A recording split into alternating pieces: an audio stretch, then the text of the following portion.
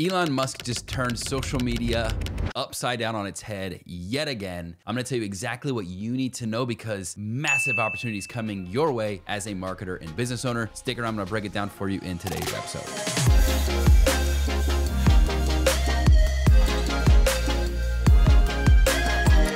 What's up, fam? Welcome back to Kim & Co. My name is Chris, and today we're gonna break down the Twitter name change to X, which kind of bizarre because Elon kind of has an affinity for X. He's got SpaceX and Model X, and then he named his kid some weird combination of letters starting with X, and now X app, which he's been teasing for some time, so it doesn't come as a huge surprise to somebody like myself that's been tracking very, very closely. But let's go ahead and jump into today how it's gonna affect you as a business owner and a marketer. I have a lot more thoughts on this topic. I'm gonna include the link to the article below where I expand upon some of these ideas that we're gonna cover today, but I'm gonna whittle it down just specifically for you as a business owner because I feel like a lot of that is just maybe not stuff that necessarily pertains to you, but if you are interested, I'd included that as well. All right, let's go ahead and jump into it. So item number one, it's gonna include audio and video content. Now, that's not entirely different, but the way I think it's gonna be infused is gonna be very vastly different than what we're accustomed to seeing on typical social media platforms. And what I mean by that is this. Let's focus on the video aspect first. The video component, I think, is gonna really try to rival YouTube. It's something that Elon's talked about for a long time. He's been very aggressive on getting certain creators, more specifically Tucker Carlson, to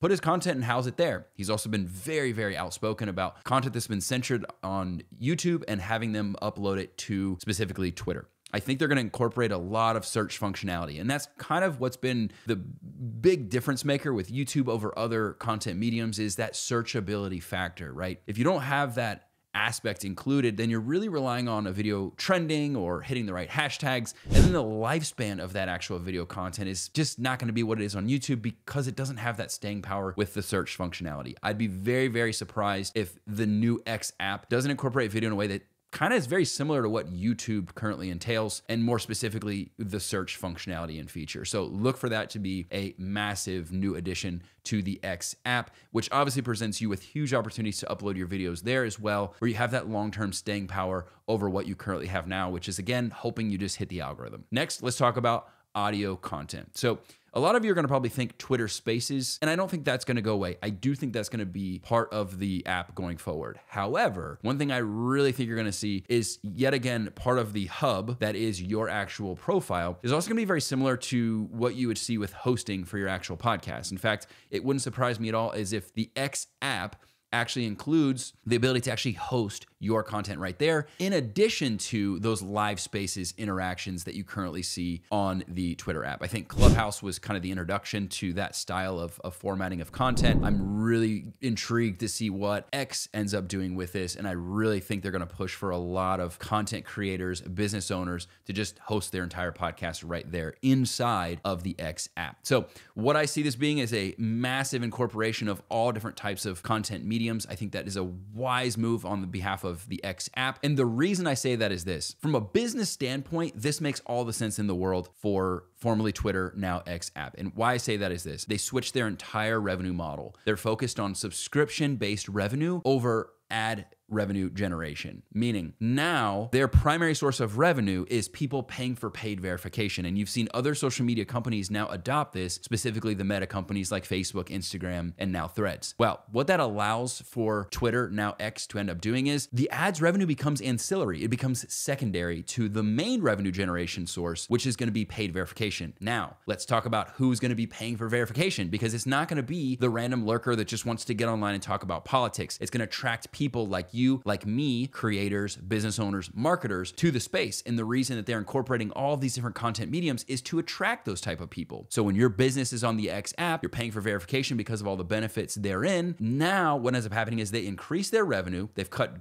drastically down on the size of the company. Now the ad spend is secondary. And that leads me to kind of the next point of what we're going to talk about here today, which is the payments and banking aspect of things. So what I really anticipate seeing, and I think this is going to be huge just for all of the content creation or marketing field as a whole, is Twitter's really taken an aggressive approach, and maybe you saw this, but they're actually paying creators for ad revenue sharing. Meaning if you comment on something or you have a post that gets a lot of engagement, creators of that specific tweet at the time are actually benefiting from that financially. They're getting huge amounts of, and I saw someone get $22,000, $6,000, $8,000, all for people just engaging with their specific tweet. Now, we don't know if they're still gonna be called tweets. Likelihood is that they won't be called tweets, whatever form of posting you end up doing on the X app, whether it's video content, audio content, or just your static regular posts of just text. Bottom line is that they've been very aggressive in paying those people for their contributions to the platform. This is gonna attract, again, a lot of content creators, a lot of business owners to the platform. And more specifically, what it's gonna do is it's gonna force companies like YouTube and Facebook to also be more aggressive in how they're treating their content creators and their business owners and marketers. So I think you're gonna see YouTube stop really axing a lot of their payments to YouTube channel creators. I think you're gonna see that that's gonna be a trend reversal, much the same that we saw paid verification have a ripple effect across social media. I think it's gonna hold them to account. I think YouTube in the past could just censor whatever they wanted because there wasn't viable competition. They could just pay people whatever they wanted, again, because there wasn't viable competition. The X app is gonna kind of force a little bit of more favorable terms for people like you and me. And I think that is a huge, huge net win. But when it comes to the actual creation of your content, some of the things that I've been heard rumored, which could be wildly beneficial for people like you, is even profile views are actually likely to beget some kind of a payment. So not just the posts that you make or the things that people engage with, part of that ad revenue share model that they're rolling out, but also simply just engaging with your content from a video view or profile view perspective could also land you some additional revenue. Now, taking that a step further, having that seamless integration, which will 100% include cryptocurrency, by the way. Elon's already included the Doge logo in his location on his profile, so you know that's going to be incorporated. I've heard rumors of Bitcoin as well, but I think it's going to act as an exchange medium to actually buy, trade, sell cryptocurrency right there on the platform. So you getting paid as a business owner, creator, or marketer is going to be very seamless and also very secure, specifically if it's Web3 enabled. You don't need to know what that means. Again, if you want to read more about that, you can check the description below. But all those things are going to be very, very favorable for you. And again, I think it's going to push the social media market completely upside down on its head and force other social media platforms to do much of the same thing. So if you're selling a program or you're selling something there, or even just creating content and getting paid for it, like you would with a YouTube channel, the name of the game is completely changed for you. And I think that secure medium of being paid or receiving payment, even from customers for services that you sell, content you've created, I think similar to